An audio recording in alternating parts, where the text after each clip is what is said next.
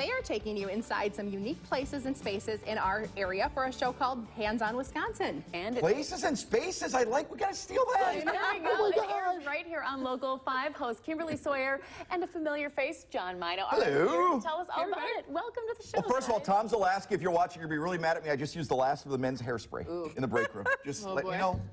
This is my life. Against you. I'm sorry, we should have brought you a little extra coffee, but it's nice to see both of you guys. Thank you. Introduce us to your show. It airs right here on Local 5. Yep. Go ahead, Kim. Yeah, so Hands on Wisconsin. John did this a couple years ago and asked me to co-host this year. I'm super excited about it. So we feature craftsmen, really neat locations in architecture, people who make really neat things. Just what else do we do? I don't know, whenever you see on HGTV, all those different shows, take a little element of all of them, and we put those all together on a local level. I love that. So what are some of the places, where are you guys taking us for the show? Well, like this week's show, we're, if you've ever been down, it's County Road PP, like Ledgeview, De Pere, and you've seen these sculptures, these metal sculptures out there. Yeah. Yes. Yeah. We went inside and we visited this guy who does amazing work. Dave Windy is his name. He's a metal craftsman, metal artist, however you want to put it, and it's incredible watching him put these things together. That's like one tree with like 1,000 nails. Here's the sculptures he does of horses and things like that. He's just absolutely amazing. It's just watching those kind of guys work is incredible. I mean, it's really cool. Then we have another gentleman down in, he's a gentleman that passed away just very recently in Manitowoc. His name was Bob Ayers, and he was a craftsman. He would carve out these signs that are just unbelievable. I mean, look at this work. And unfortunately, he just passed away, and everybody in Manitowoc pretty much loved this guy. He's an old-time coach and everything like that, and his work was amazing. 90% of them he would donate to charities and things like that. And then Kim had the opportunity to meet with some people who do amazing tile work. I did, yeah. My friends Callie and Caitlin over at the Tile and Stone Gallery in De Pere. So they do amazing work with kitchens, bathrooms, you name it. They can make you a drain so you don't have to pay $800. Yeah.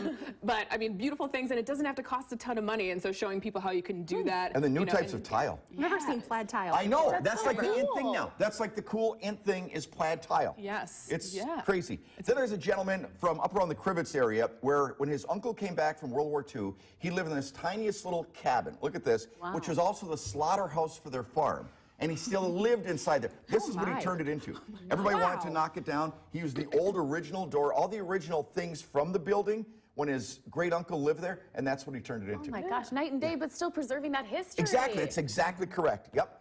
And then we met a couple where every single thing in their house is from a flea market or a garage sale. When did you come and visit?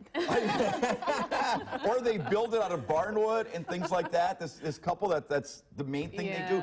Everything in their house is hand-built or from like a flea market type thing. You know those people that just have that vision? Like, I don't have that. Yeah, they'll see something like a junk pile or whatever and say, oh, that'd be perfect for our wall. Okay. Yeah, those kind of people. Yeah, so something people can take away and maybe use in their own home. Absolutely. Inspiration as well. Absolutely. Yeah. And what is it like for you guys to be able to go into these places and bring a little bit of that creativity that we have right in our own backyard to our viewers? Love it. And that's the thing with the HGTV shows. I mean, they're national.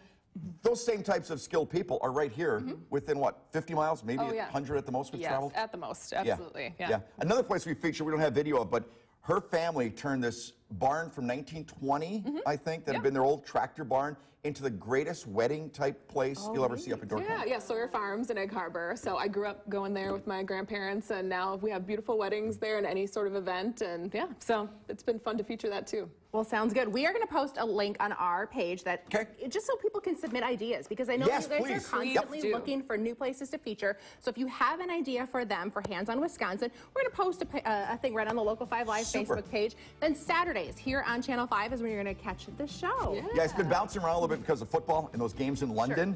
So normally we're scheduled for 11:30. This Saturday we are at 12:30. 12:30. All right. Well, just keep us on all Saturday. That's the easiest Darn solution. NFL, that's what they do to you. Let's just say go Brewers, though. There we go. Thank you both for being here. Thank you very much for having us.